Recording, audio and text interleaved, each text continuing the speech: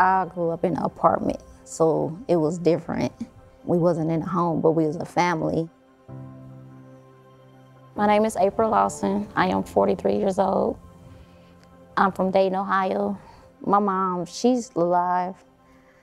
She just had a sickness, and so my aunt raised me since I was from 5, and she probably still raising me now. I guess for me, Women Build is more that just women helping women at its root. I'm a mom, I'm a woman in business, and that idea of being in a situation where I can't put a shelter over my kids' heads is what really drew me to the program. And I think what's been so amazing for me is just getting to see how many women in Dayton specifically are coming out to help other women that are going through a challenging time and be able to support them and bring them up here in this community. I have 2 little boys, Antoine, who's 11, Aiden, who is 8 years old. They was both preemies, and my oldest, he was born at 1 pound, 4 ounce at 25 weeks. So, you know, he's my miracle. Aaliyah Seabrooks is digging deeper into how a fire started in a vacant home and left one Dayton family with nothing.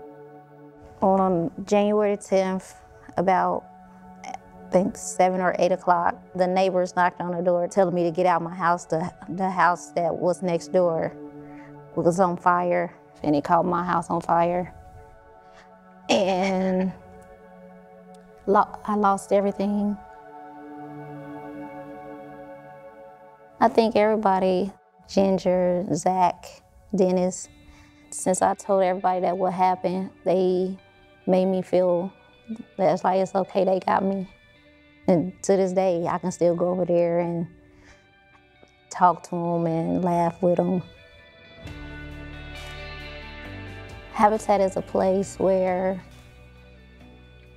you become a family. A Habitat is a place where if you're tired of landlords, if you're tired of living in apartments, you're tired of rent going up, you just want something that's yours, Habitat will make a way.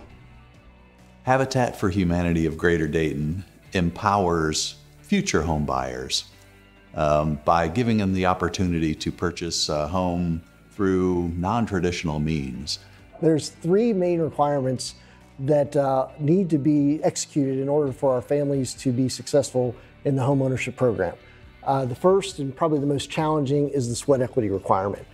Families need to complete a minimum of 275 hours of volunteer sweat equity, either building homes for other families, building their own home, and then also that can be completed by helping out in our restore. That's probably the one that's the most challenging for our families because they don't always have a lot of time to be able to do that volunteer piece. So it's really up to them to find that time in their schedules and kind of lean into the partnership and find the time they need to volunteer with us and to help other families achieve success with Habitat. The second requirement is the education classes. So that's about 50 hours of education that they'll need to complete in order to be successful. And then the third requirement is saving $2,000 for their first year of taxes and insurance once they purchase the Habitat home. It's gonna change my life because I know that this is my home versus the house that I'm renting now is theirs. So I gotta go by their rules. But this is my home, so I can make my own rules. This program is a game changer for a family financially. Being able to get a home at 0% interest is just unheard of.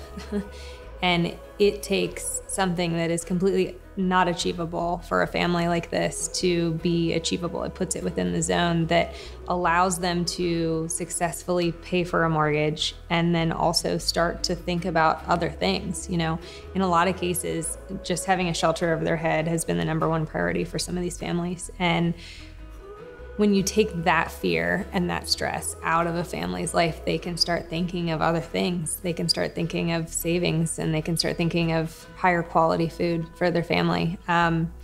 Being able to make sure that their car is in good operation, which allows them to keep going to work every day. Just sort of putting a cap on how much money is going out just to cover shelter for their family is the opportunity for this family to not only start to look at other things, but also to be able to put themselves in a better position in the future, right? They're building equity in these homes, and one day they will sell this home and move on to another one, or pass this down to their children, or it gives them something rather than just throwing money out every month for rent that they don't get back.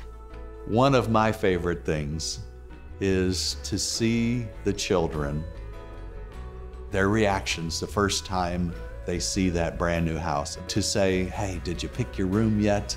Or they grab your hand and they say, come see my room. To know that they've already, that's already in their heart. This is my room, this is my place. And a lot of times they're showing you their backyard. We've had, where there was a young man whose mom purchased a house. He was excited about the backyard because he wanted to garden. He was 10 years old, but he'd never had a garden. Now he could because it was their house. It's not about trying to raise this much money or this or that. It's about how many partners really can understand our mission, understand how it works, and then want to help us achieve it. And the more partners we can bring together, the more we can achieve and the more people we can help. My kids are my inspiration. Without them, I can't make it, because at the end of the day, I'm a mother first. I did this for them. I made this for them.